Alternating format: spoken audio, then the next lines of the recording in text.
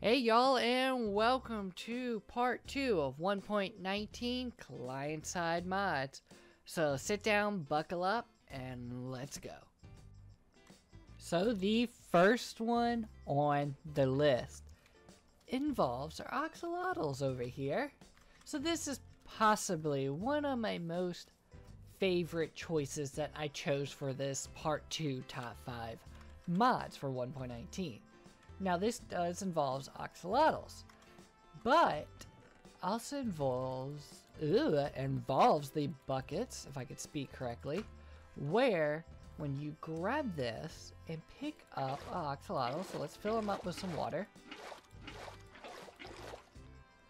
and let's grab a pink. Oh, missed it. Grab a. Let's jump it. And grab a pink one. There we go. So we have a pink one.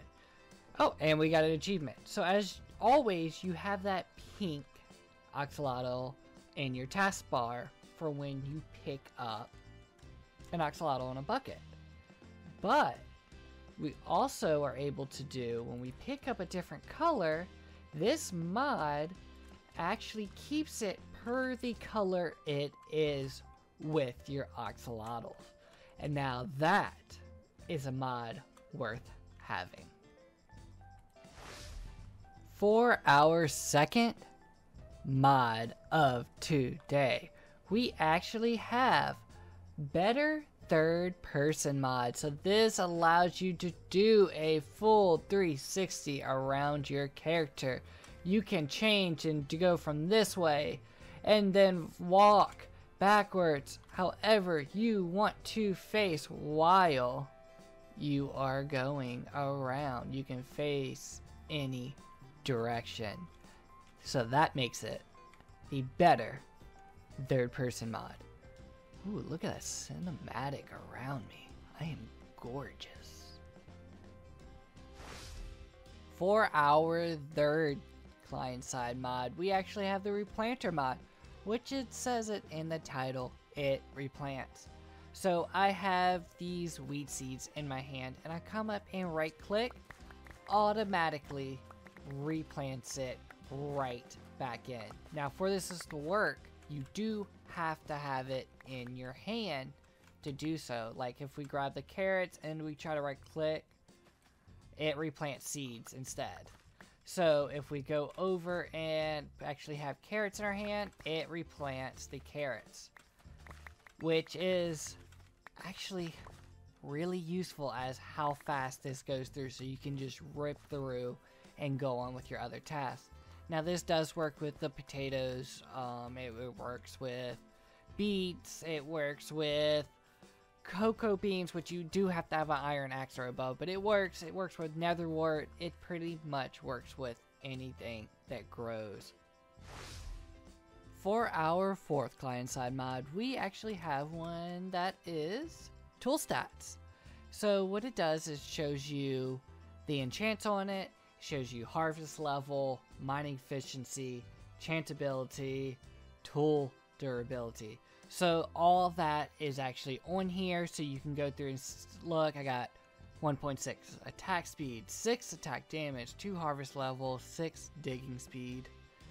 And I mean, just keep on going and you can see how each one is different. And I put some random enchants actually on it. So let's go ahead and let's damage this bow out a little bit and shoot it up a bit.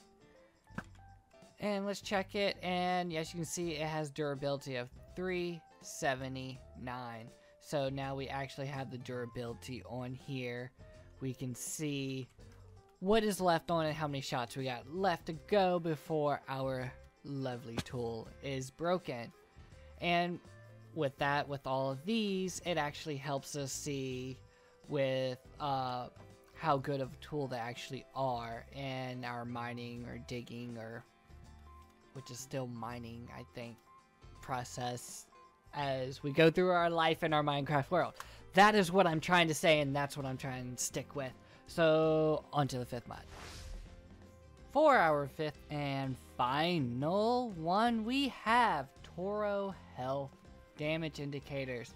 So as you can see, that what keeps popping up in the top left of my screen, walk up to this cow, you have their health bar. And every time you hit them, it lets you know how much hearts you actually took from that mob. And boom, this also helps with players as well.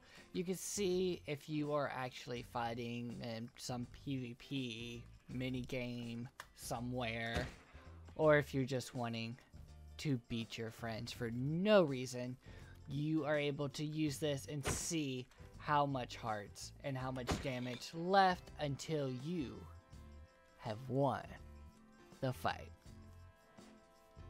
And yes, it's client side. Is it cheating? Maybe in minigames, but not in survival. As I stand here next to my Axolotl friends, I want to thank you for coming out to the part 2 of the 1.19 client-side mods. And as always, stay crafty, y'all. Oh, and the mod links are in the description if you want them. Bye.